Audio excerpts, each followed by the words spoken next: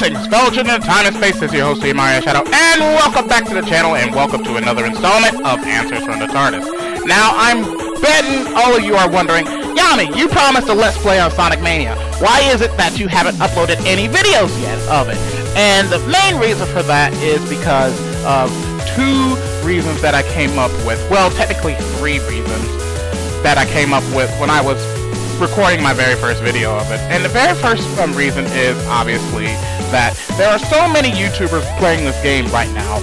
I felt that this gameplay would be very overshadowed on my channel just for the simple fact that more well-known YouTubers are playing this right now, including the Sonic YouTubers like Mania456, and then of course there are the stream Let's Plays that have been done by YouTubers like Skyward Wing, and I wasn't up to challenging that because it was like, I knew for a fact if I started uploading this, I wouldn't get noticed. And big thing about YouTube is that YouTube is a competitive area.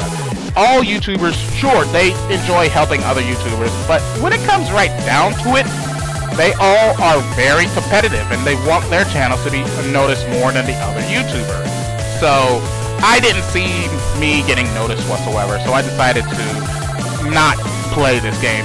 The other reason is because of the simple fact that this game is heavily nostalgic based, and that's not surprising. It's a classic Sonic game, and don't get me wrong, I was raised on classic Sonic games. My very first Sonic game was Sonic Adventure 2, not Sonic Adventure, Sonic the Hedgehog 2, sorry, I got that confused, Sonic the Hedgehog 2, and I remember putting endless hours into that game. Endless hours back when I was a child. Some of my best memories of Sonic the Hedgehog were definitely from Sonic the Hedgehog 2. But when I played this, it was like I wasn't feeling it, because now we're in a day and age where modern Sonic is more noticed than classic Sonic, and when it gets right down to it, I'm more of a modern Sonic fan. I love the stories, I love the music, I love the gameplay mechanics, I love everything about modern Sonic.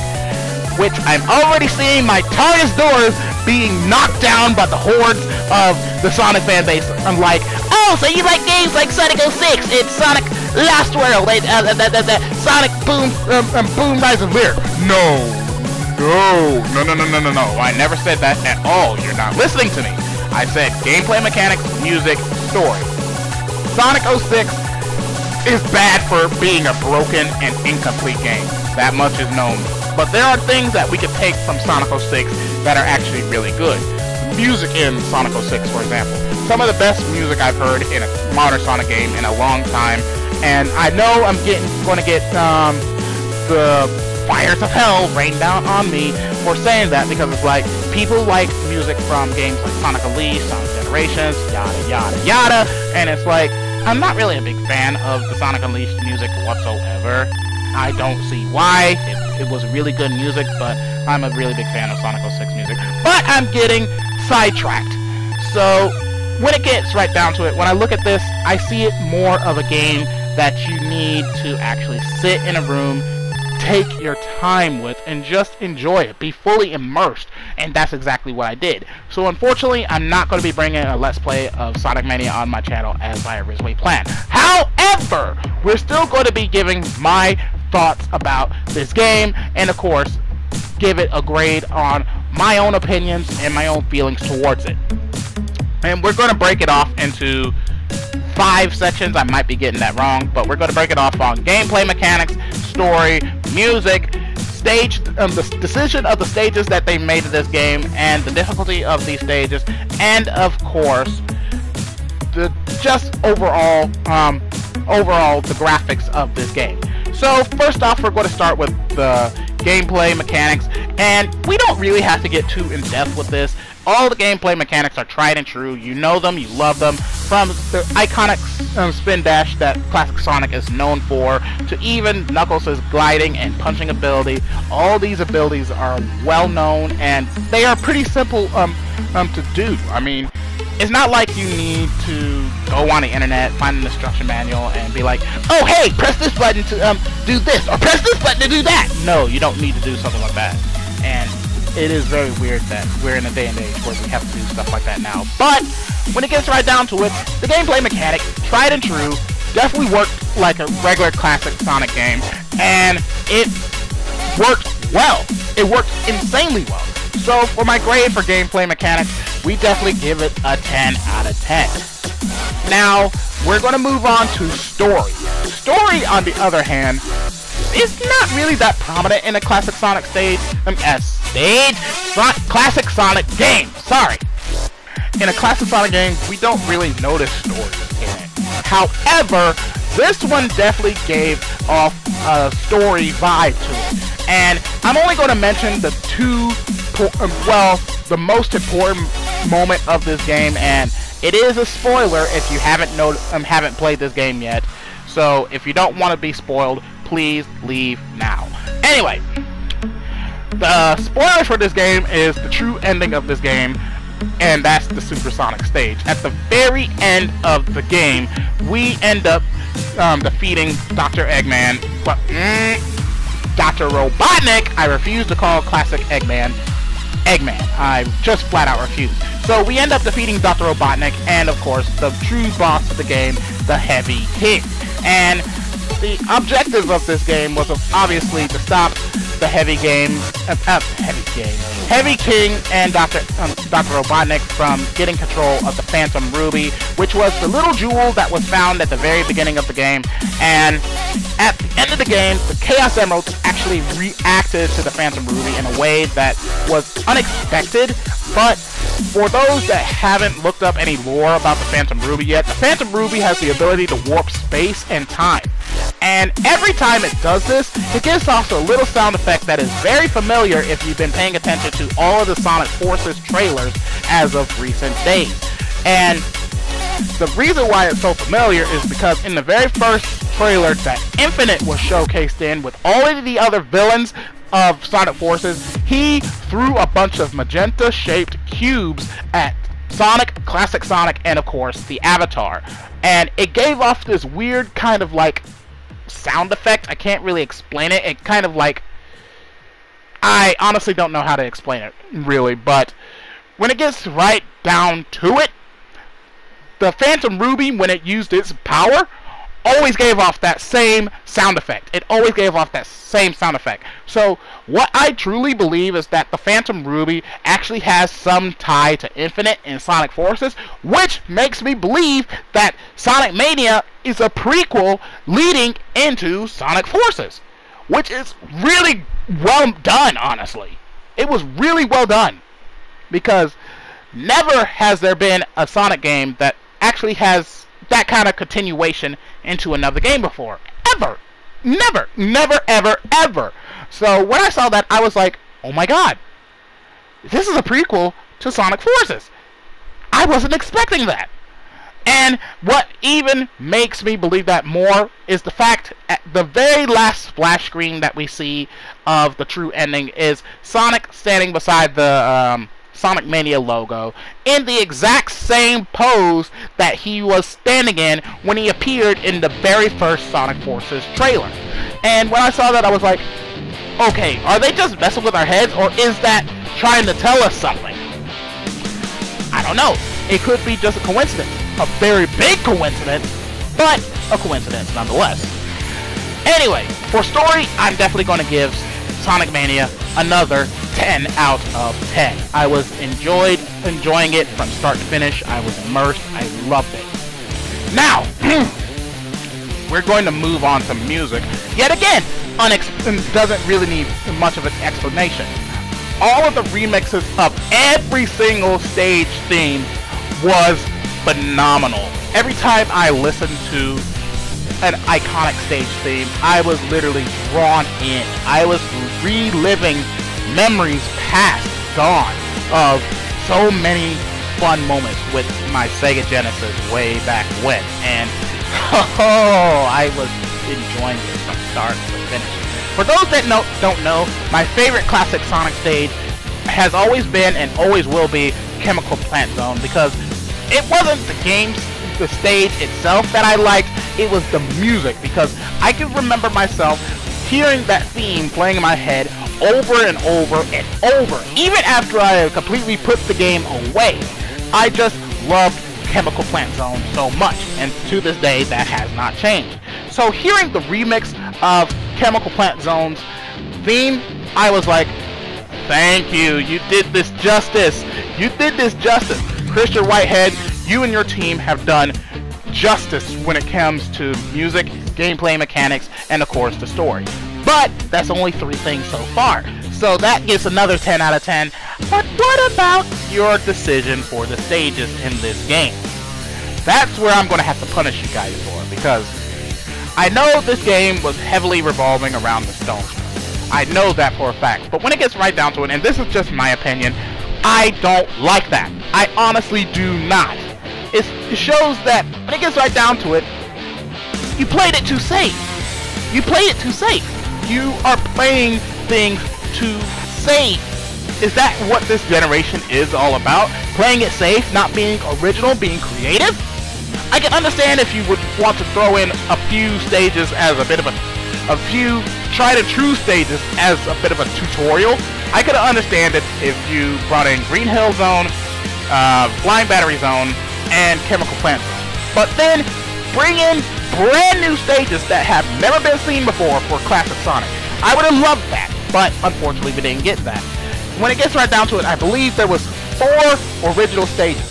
I'm also counting the classics, the Supersonic stage as well, so I think it is about 4.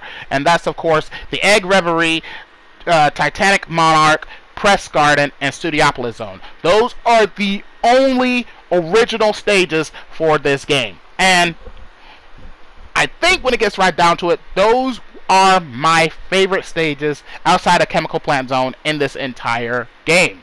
I love the way they looked. I liked the way they played out. I liked how colorful and vibrant each stage looked. I loved the bosses in them. And with each stage that we played, the difficulty only ramped up higher and higher and higher. And I enjoyed that. I didn't want Classic Sonic to be easy, because at this point in time, I played all of the Classic Sonic games with a passion to death. So coming into this, I was actually expecting me to just blow through this game without any difficulty. I was proven wrong multiple times.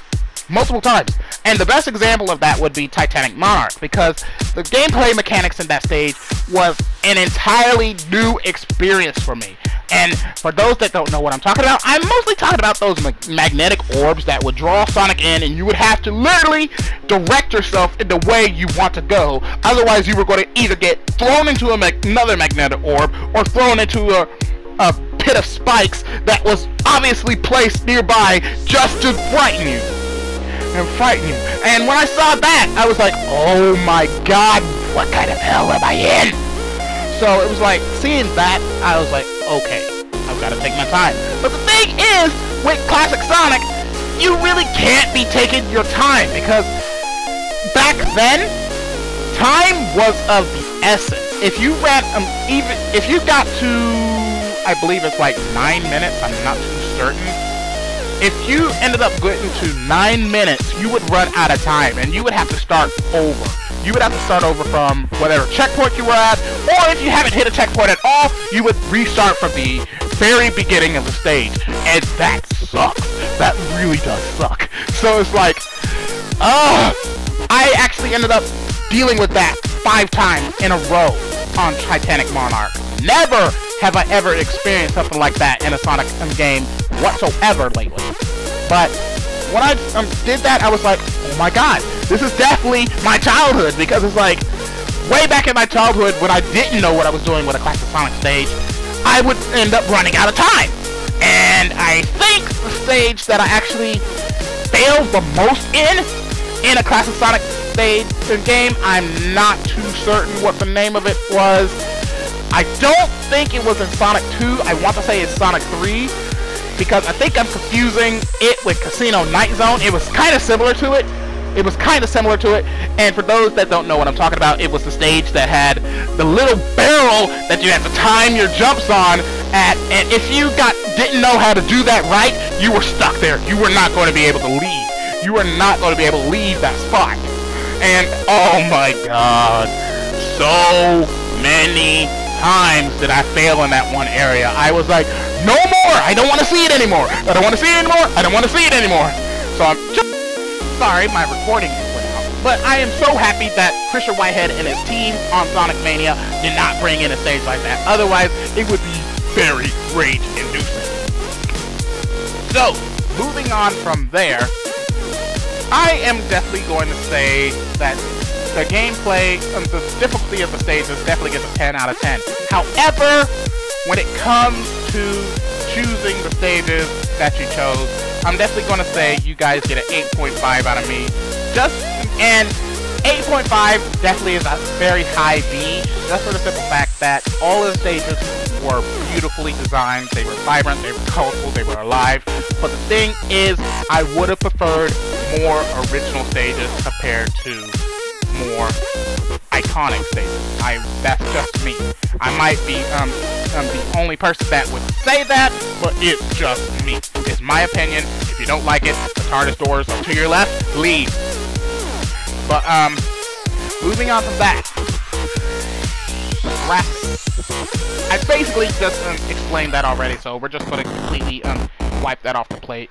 Now, with that out of the way, I'm going to say that my main grade for this game is definitely an A-. Not going to say it's bad for it to have an A-, but if there is going to be more classic Sonic games like this, that means you have room for improvement. And hopefully, if there is more classic Sonic games, I hope there will be more original stages, and you won't rely too heavily on nostalgia-based stages. Now, moving on from that, I honestly don't know what is going to be next for my channel, because it's like, at the moment, my money is a bit tight. I've got to take care of a few things outside of the internet, as well as take care of some game pre-orders that I myself want to do. As you guys may already guess, I've got both Pokemon Ultra Sun and Ultra Moon pre-ordered already, and I've still got to pay on those. And right now, I'm anxiously waiting for more news from Sega on Sonic Forces, because I want to go ahead and get that pre-ordered and paid for as soon as possible, because it's like, I know for a fact that there's going to be a lot of people buying this game. There's no denying that. There's no denying there's going to be a lot of people buying Sonic Forces. There's just no denying it whatsoever. So, when it gets right down to it, my money is tight. I don't know what I'm going to do. There is still some plans for a horror Let's Play on my channel. However, I don't know where to go with this, because right now, my PS4 is actually running out of space. I'm almost out of space on my PS4, and that's kind of scary, considering it is the basic PS4. It's only got 500 gigabytes worth of space, so it's like, I'm going to have to try and free up some space. But when it comes right down to it, the thing that's taking up the most space on my hard drive is the games that I actively play with friends, and I don't want to delete those games. So right now, I could do a Let's Play on Until Dawn, but the thing is, I'm a bit iffy on it, because if the game's not really scary, more that it is, you've got to be very careful with the decisions you make in that game, otherwise you're going to end up killing everyone. And I'm the guy that literally overthinks a lot when it comes to things like that. So, I don't know, maybe if you guys want to see a Let's Play on it, let me know down in the comment section below, and I will definitely get to downloading it. Because I have it for free, because it was available as a free game for the PlayStation Plus free games once before. I'm not sure if it was last month or this month, but I will download it if you guys are interested in that. Anyway, that is all the time I have for today. So I hope you guys enjoyed the video. I hope you guys enjoyed my thoughts. Oh, one other thing before I do leave. There is this thing floating around that Modern Sonic is going to end up killed off just because Classic Sonic and Sonic Mania did so well. I honestly don't believe that. It'd be a mistake for Sega to do that. Honestly, I believe they should actually split up the franchise and make a Classic Sonic game as well as a Modern Sonic game every so often. That's how I see things. Anyway, I hope you enjoyed the video. If you haven't played this game yet, it's $19.99 on the PlayStation Store. Get it when you can. It is definitely worth it. Anyway, that is all the time I have for today. Thank you all for watching, and as always, this is your host, TheAmariaShadow, saying long Z, and I'll see you for the next adventure. Goodbye, everyone!